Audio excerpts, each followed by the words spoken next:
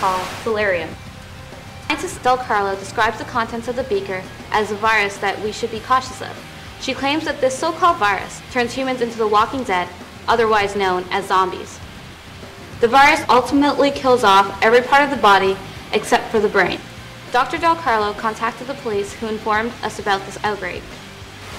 She wanted to let everyone know that there is a threat. People are contaminated in the public area. We advise you to take care of yourselves and your loved ones. This isn't just a practical joke. We are serious, and this can spread really quickly. As soon as we can, we will have Dr. Del Carlo describe what signs we have to look for in order to reveal the undead. Now back to your normal programming.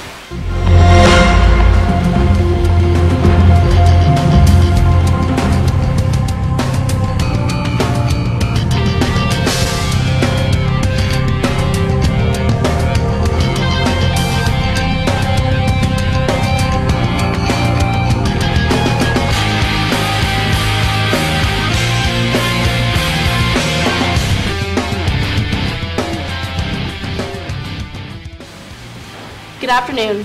First off, I'd like to apologize for everything that's been happening. I know this will never make up for the damage caused, but it is important for me to let you know that this was not my intention. Celerium is a deadly virus, and it's spreading quick. We are currently working on a cure, and we are working hard to get the right one. While we are working on this, we wanted to broadcast a few tips that we have come across. 1. The undead aren't very fast, but also, they can detect when you are imitating them, so do not slow down to a sluggish pace when they are after you. 2. The only way of finally killing the undead is to aim for the only working part in their entire body, their brain. 3. This may be common sense, but we strongly advise it. Be sure to wear your seatbelt. You never know when a motor vehicle can come in handy. 4. If you are unsure that you have finally exterminated your subject, do not approach it. Just to be safe, we suggest that you do what we call a double tap.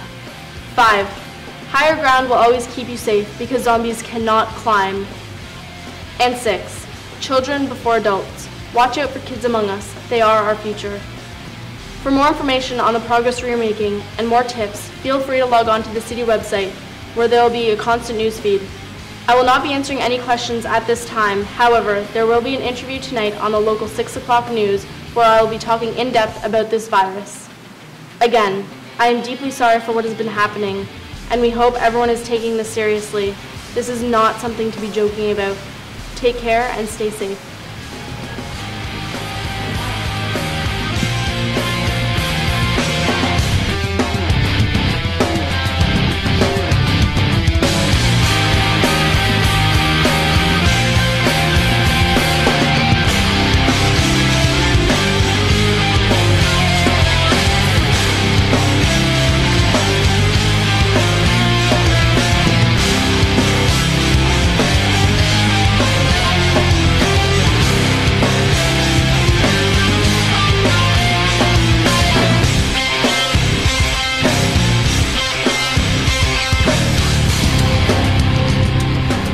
I think that doctor should go to jail for what she did.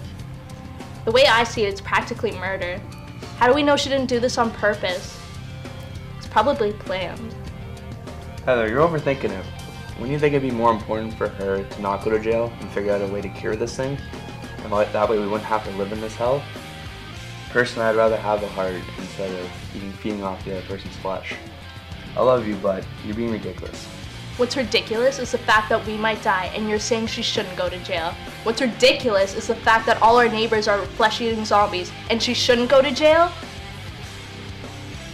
We're gonna make it. I promise you that.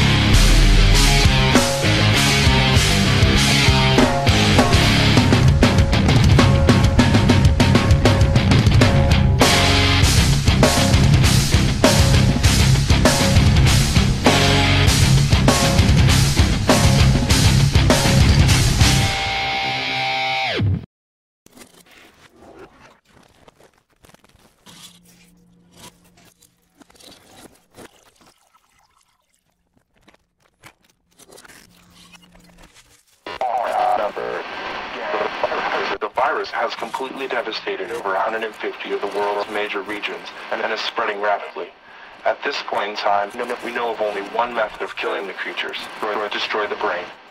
Be on the guard of any loved ones who may have recently been in any sort of contact with the infected. And if you find yourself in a threatened position, please do not hesitate to act. Again, this is not a test. This is not a joke. We as a species are overwhelmed. We are outnumbered.